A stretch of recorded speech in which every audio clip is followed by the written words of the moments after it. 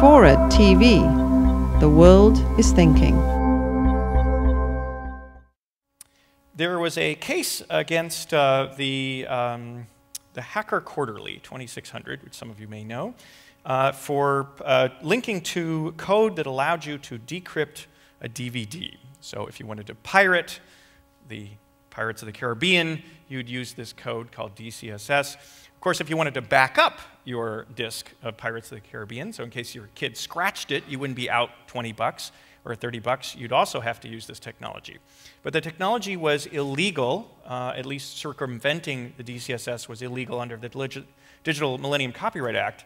So linking to that code was a reason for the MPAA to sue the Hacker Quarterly. And in 2000, a district judge named Lewis Kaplan issued an injunction saying, you have to stop that, you're linking to illegal code. Now there was a computer scientist named Dave Turetsky out of Carnegie Mellon who said, you know, something very odd about this. I'm a computer scientist, and I write code all the time. And for me, code is a form of writing. It's a form of expression.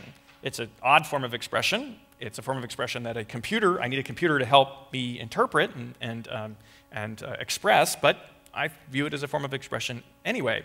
And when I was reading Judge Kaplan's decision, he was struck by the fact that the defense tried to say, well, you know, freedom of speech, First Amendment, and Judge said, no. Computer code is not speech because it's executable. That's the difference. And Turetsky said, gee, I wonder if that's really true. And he did a series of experiments that were basically artistic experiments in recreating that DCSS code in a way that was not exactly executable, but sort of executable. So he put a call out for people who were interested in the issue, activists, computer scientists, artists, whatever, to contribute variations on this DCSS code. And he got all kinds of versions in C and Perl and so forth, the tiniest C implementation, that's kind of stuff that you know, computer scientists get into. But he also got odd stuff like this. This is the DVD logo rendered as DCSS code. And if you look up really close, you'll see that's what it is. But you know, it is a picture, and pictures we know are protected under freedom of expression. So does that qualify?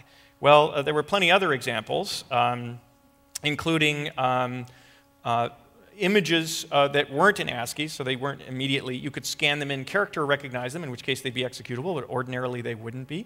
There were t-shirts. There was a haiku, a beautiful haiku, telling you how to do it. There's the t-shirt and tie.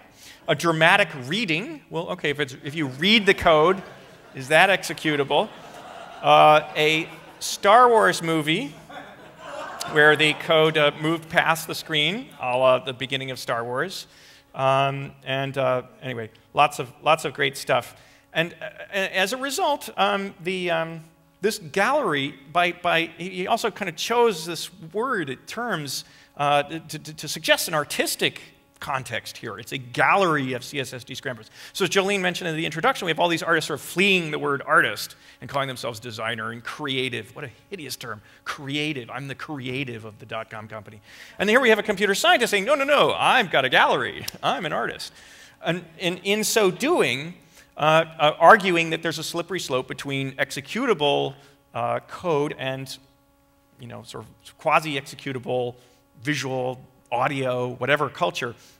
And as a consequence, when the decision came up in appeal, I think it was the Second Circuit said, no, this guy Turetsky is right. He came and he did his deposition, and they said, we rule that code is a form of expression. It is analogous to speech.